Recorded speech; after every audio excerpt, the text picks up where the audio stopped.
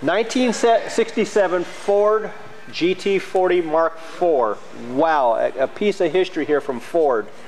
You know, why, Tom? I mean, what prompted you to purchase something like this? I mean, this is amazing, the history of this mark.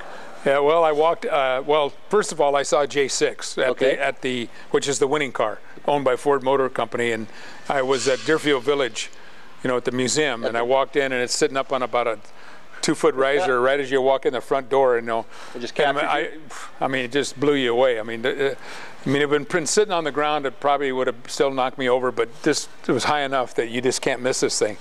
And so anyway, little did I know, but about maybe 5 or 6 years later at the Monterey Historics, they have all those auctions. Yep. Up there. Here you are. Here it was. I mean, and you know, it went for what I thought the damn thing was worth, if not less, and I bought it. This is J11. Okay. Which means that it didn't race at Le Mans, but it was the chassis, according to the Shelby registry, was registered for the event. Had they needed the chassis, they would have put it together. There's a backup car. Yeah, the chassis was there, but actually registered, and had something happen to one of the other cars in practice, they would have completed this car. It actually wasn't completed until 1980 by George Soffer, he's in Wisconsin. And it moved around. Brian Angelis owned the car and one thing and the next. But I mean, it is absolutely period correct. I mean, I've had the luxury of having the engine cover and a lot of things off of J6 at the Monterey Historics, because in 1988, Ford was the marquee, 1985, I'm sorry. No, that isn't even correct. It was about the year 2000.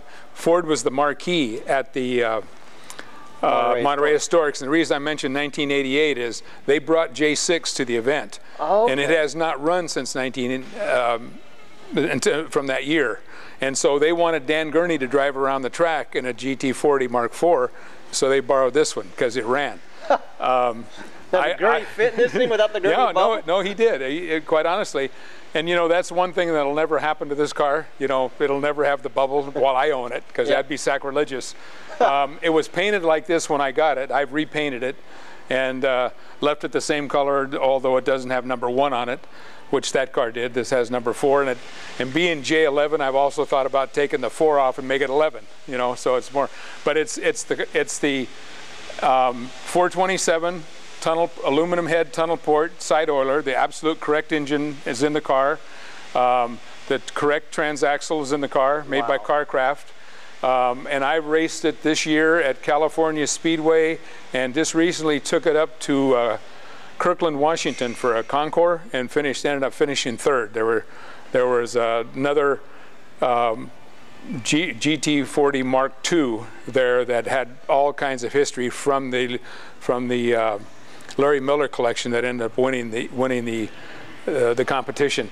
But it's a beautiful car to have. It's really not a fun car to race because it's so big and heavy. Yep. When they pushed the original car out to the starting line at Le Mans in '67, John Collins was one of the chief mechanics. He's since passed away, but he was here in Santa Ana. Okay.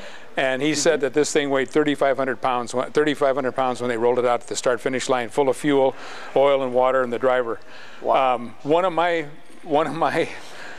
biggest accomplishments in this car is probably 10 years ago at Daytona.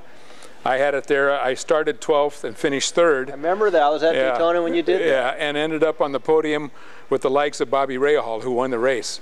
And I really felt good about that, the fact that I hustled it along and did a pretty good job with the car. But it's an eye catcher. Everybody loves to see it, and I love to have it and love to drive it. So. Well, it's Americana sport. It's American sports car racing at its finest in that period of time when Ford was competing against Ferrari.